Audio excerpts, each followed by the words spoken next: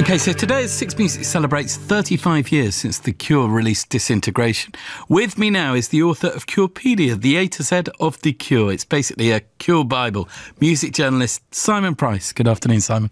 Good afternoon, Chris. Simon, do you remember hearing The Cure for the very first time? Yeah, I was 12 years old on the school playing field listening to the Top 40 countdown and heard A Forest and didn't get it. I thought, what's this weird, ominous, shuffling song, you know? And it didn't reach me at first. So it took a few years, you know. I think it was The Walk on Top of the Pops, which really connected with me. I thought, yeah, that's a band for me, if not the band for me. And why have you grown to love them so much, do you think? I just think they're a band that means something. They're a band that stand for something, and you can sort of trot out all sorts of stats, like, you know, the biggest alternative rock band in the world and so on. And yeah, they can fill stadia and they can have big selling records and huge grossing tours, but so can lots of bands, you know.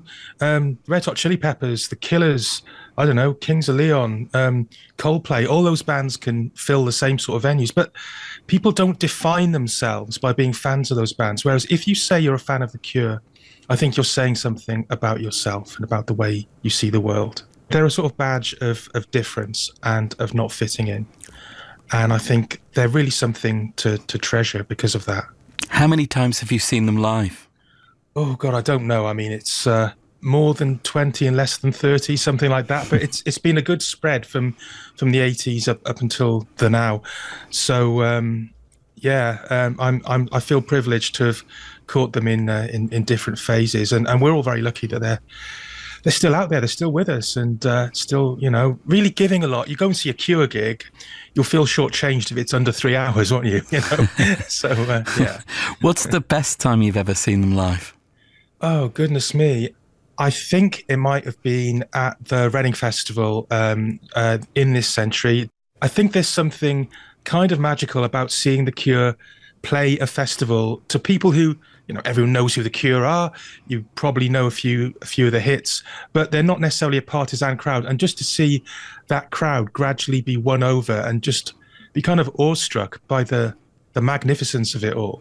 Do you remember how you were feeling that time at Reading? There's this feeling of empathy and trust between Cure fans and Robert Smith.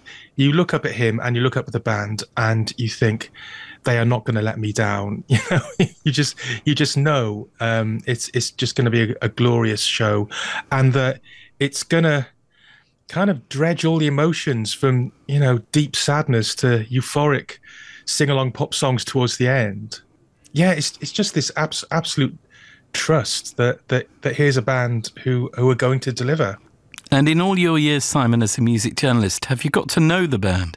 No, I haven't. Do you know what? Everywhere I've worked, whether it's Melody Maker or The Independent on Sunday or other places, there's always been someone higher up the pecking order than me when it comes to actually interviewing Robert Smith, which is why the book that I've written is not that book. You know, there was an official Cure book called 10 Imaginary Years in the 80s. They haven't done one since then.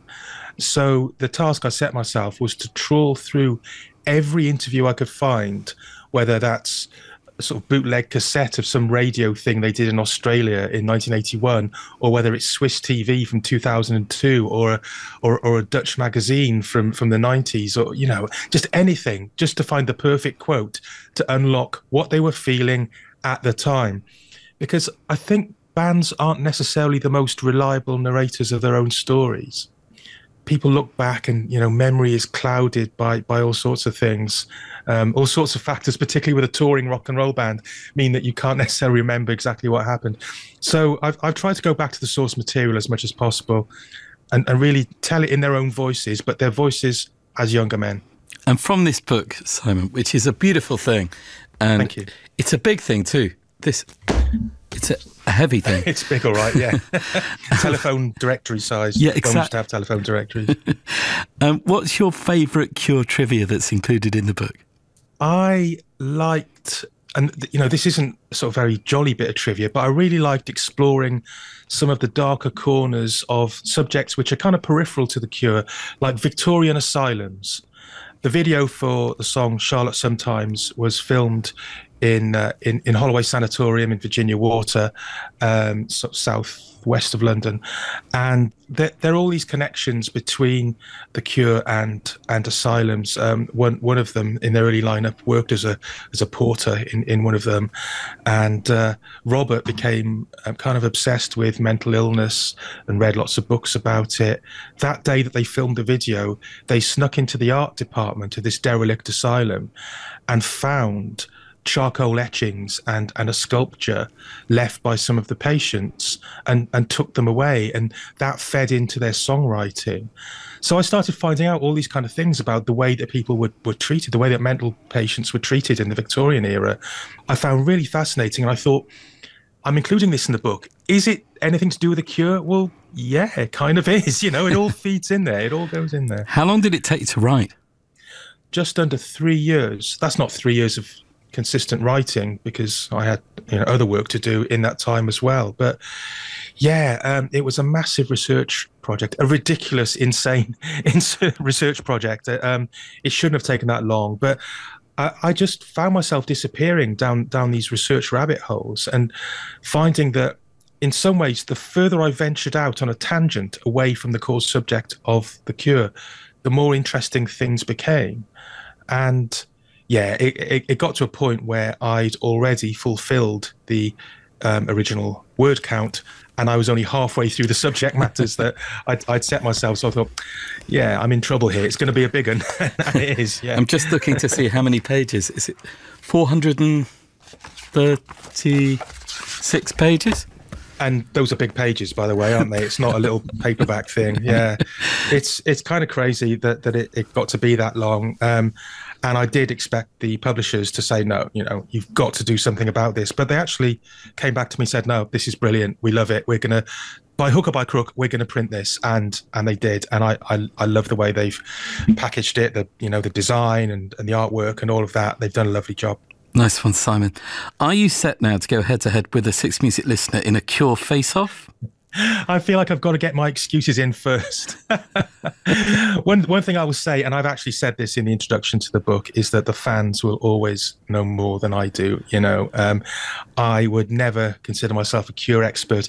Every fact I learned about the Cure, I held in my head long enough that I, as long as I needed to get it in the book, and then sort of let it go. So that's me getting my excuses in first for my impending horrendous defeat. But with that said, bring it on. Let's do it. All right, let's see how you do. Always good to talk to you, Simon. Thanks for coming on. Let's do that quiz after this. And now then, as Six Music celebrates 35 years since the Cure released Disintegration, my guest this afternoon is music writer and author of Curepedia and A to Z of the Cure, Simon Price.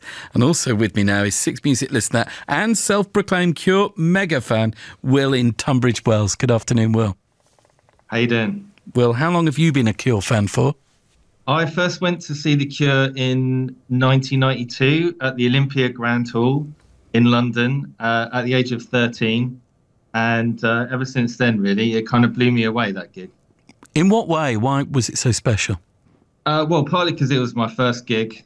I was with my best mate, Max, and his mum picked me up afterwards. So it was an experience for a young kid. But the band were incredible. They were at the peak of their powers in 92. And they played an extended version of A Forest, which just broke all the rules that I knew about. And I was just blown away by it. It was such an intense experience.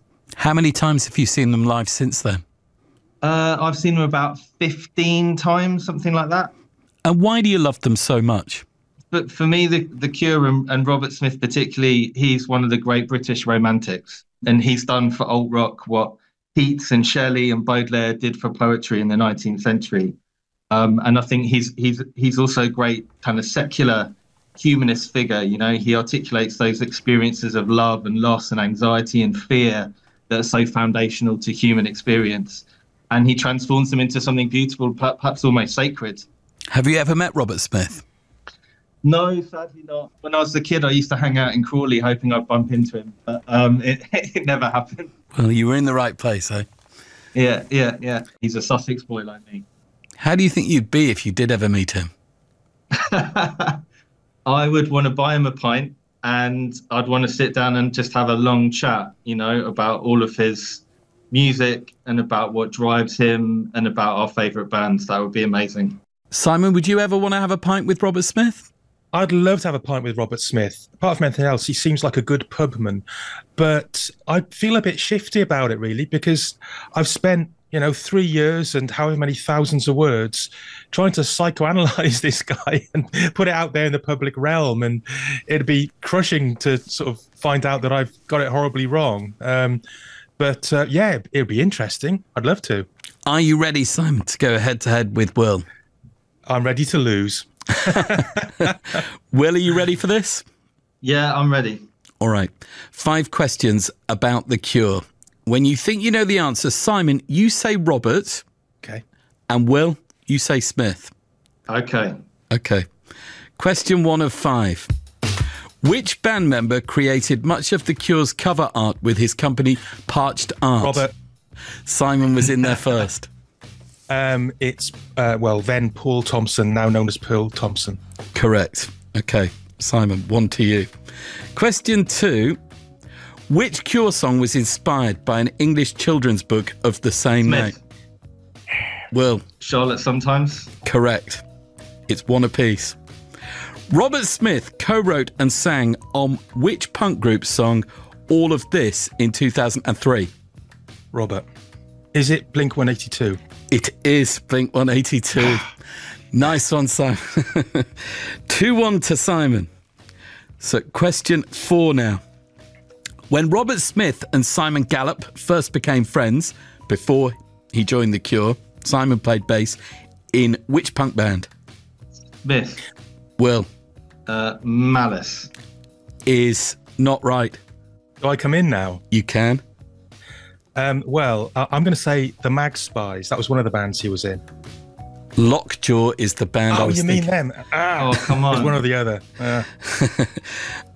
Okay, question 5, with it being 2-1 to Simon, so this could clinch it for you, Simon, or it could go to a tiebreaker. Why did people stare at Robert Smith at school? Smith. Will. Because he was wearing a fur coat. Is